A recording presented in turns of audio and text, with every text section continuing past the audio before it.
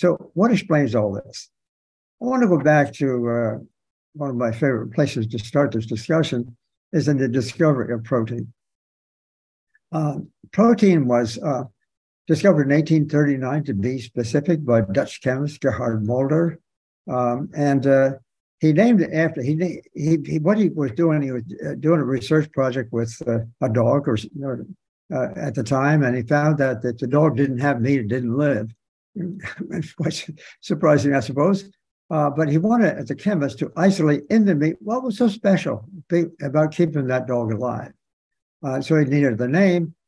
He named it after the Greek word proteos, which means of prime importance. So that's where the name protein comes.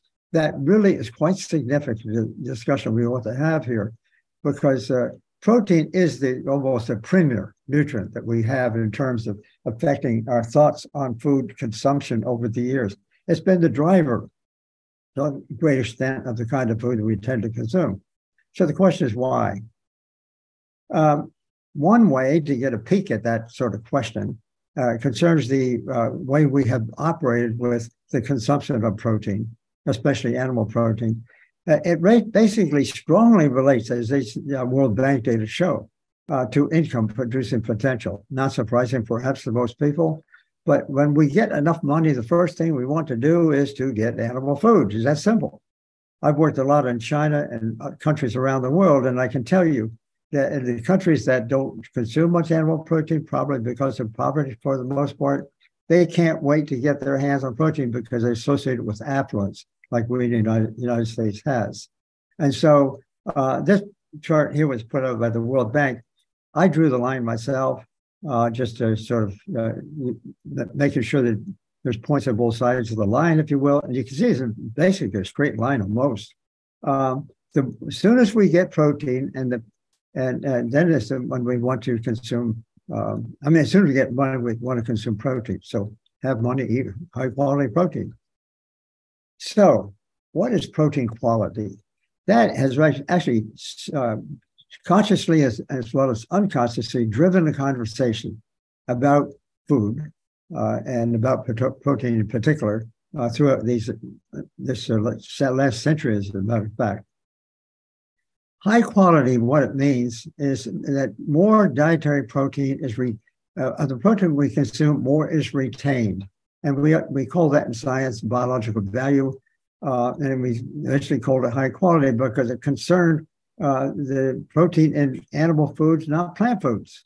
And so when we consume animal foods, a higher proportion of the protein, in fact, is retained by the body. And that was thought to be a good deal. But on the other hand, if you look at it somewhat differently, we're animals just as well as other animals.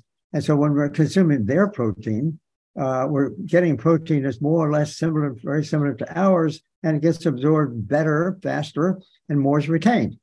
And that was thought to be a good idea. It's not really. And so animal protein has higher retention, more quality. Plant proteins, lower quality, lower retention. And that research was done in 1924 by a man by H.H. Mitchell, a professor at the University of Illinois. And when I did my doctoral dissertation in the 1950s, I was well aware at that time of the fact that Mitchell had a very big name. And we were working with the concept that animal protein is better than plant protein. Thus, we called it high quality. But over the years, there has been an interest in not disturbing this idea of animal protein being the premier nutrient.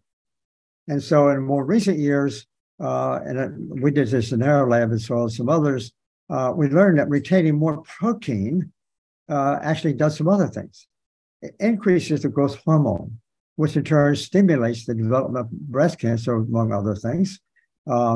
It also increases circulation of blood estrogen associated with cancer as well. Free radicals, which has a mischievous way of doing things, all kinds of diseases, increases cell mutations. In other words, we retain more protein and we have to suffer these problems, all of which lead to cancer. And I must tell you, this is in the last 20, 30 years or so this has been done. Still today, the scientific community does not recognize this. They still want to call it high animal protein is high quality. because of the fact that it just stimulates growth, quite frankly. But at the same time, it does all these things as well. It also increases cholesterol. Back in the early 1900s, when blood cholesterol was first linked to heart disease, there was an interest in understanding, what causes cholesterol to go up in our blood. And it was the early research showed that it was animal protein that caused it to go up. But then there was a bunch of studies that went on for the next 15, 20 years. And eventually it was concluded with a great deal of certainty that the chief cause of heart disease is consuming animal protein. It's not saturated fat. It's not total fat.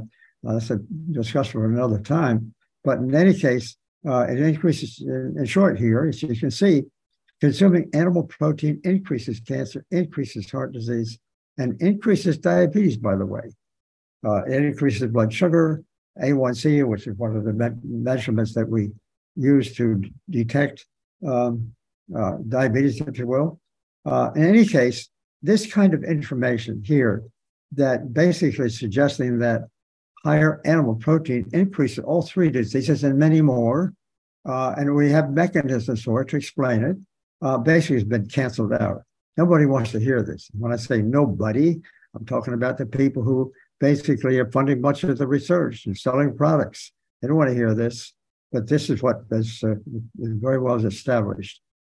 So I've come up with a rather simple doctor recommendations. I'm quite familiar with the enormous, infinitely complex systems that sort of control what happens to the nutrients we consume. And it can be extraordinarily complicated and confusing, as I've already mentioned. But in any case, I've narrowed it down to two things, because I think one way to deal with going forward on this is to make it simple if possible, but at the same time, honor the complexity. In other words, it's terribly complex. Complexity, by the way, with all kinds of things, thousands, hundreds of thousands, millions of different entities can be picked out one at a time, and we learn something about it. We tell the public, and we can make any story we want, quite frankly. But there is a very simple way of looking at the total sort of umbrella effect, and that is simply to consume plants, not animals. To get into that more in a moment. So, and plants, by the way, simultaneously offers all the nutrients we need at this more or less at the same time. One other point too, when we tend to consume animal food, plant food goes down because we consume for calories. We want to get a certain calorie intake. And so as we increase the proportion of calories from animal food, we decrease the proportion of calories from plant food. So when we look at various kinds of data, we have to keep that in mind. We'll see something related to one or another thing, but we have to keep in mind that there's more than one thing going on. There's lots of things going on, especially in human studies.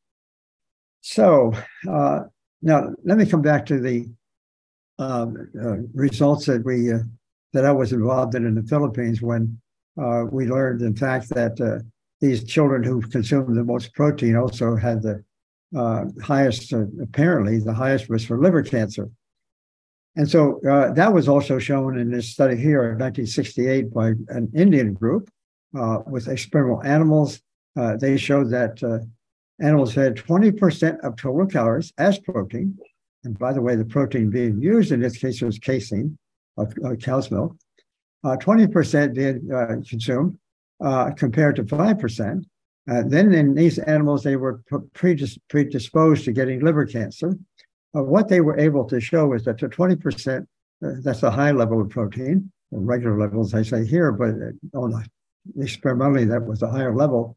100% of the animals got the cancer, and the ones given lower protein, none did. I mean, it's really a striking difference. That's in turn what led me to come back home, since we were expected to give protein to these kids, higher and animal protein at that, and that kind of result came out. This is really what started my career in basic research in nutrition. And here's a little chart here showing, for example, the relationship between the cancer formation, this is early cancer, over the first 12 weeks, if you will, when an animal starting with the cancer has already been started, there's a gene been mutated. So in any case, during that time, we found that the animals 20% protein. They grew well. Was feeding lower levels did not so good, do so well.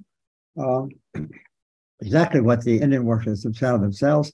Then we did something else that was kind of striking, namely, as I wanted to see whether or not, it was hard to believe this, by the way, because of my own background, that animal protein was actually causing cancer. So we decided to do this little trick here, and that was to see what might happen in the early stages of cancer development if we change the diet. So starting out with 20% protein, the cancers were growing well, turning it off by lowering the protein, back on again. In other words, we could turn cancer on and off just simply by regulating the protein intake, animal protein intake in this case. Plant proteins did not do this. It was very striking, as you can see here. And very quickly, just in 3 weeks' time, you can see this kind of change. It was really about cancer reversal. And this idea of reversing cancer or serious diseases like this really did catch my attention, because what we're doing here is reversing cancer by nutritional means. Really striking. So it also suggested something else too, that for those days, that it's not the genes that really determine cancer. They start with genes, they start with that information. But as cancer grows and related diseases like this, that's really a function of the kind of nutrition that we're consuming, the kind of foods we're consuming. So it's nutrition rather than genes that primarily control cancer development. That was published in, they say in this paper here with my students. And as I said before, the soy protein, wheat protein, which we tried, 2 plant proteins, to see if it had a similar kind of effect. It did not. This is specific for the protein of cow's milk, and later it was specific for related conditions just from animal protein in general. So then at that point in time, you get something striking like this. It's not believable. Nobody wanted to believe this. I was in that group in a sense. One of the things that you have to do in something that's really potentially controversial like this, determine the mechanism of the effect.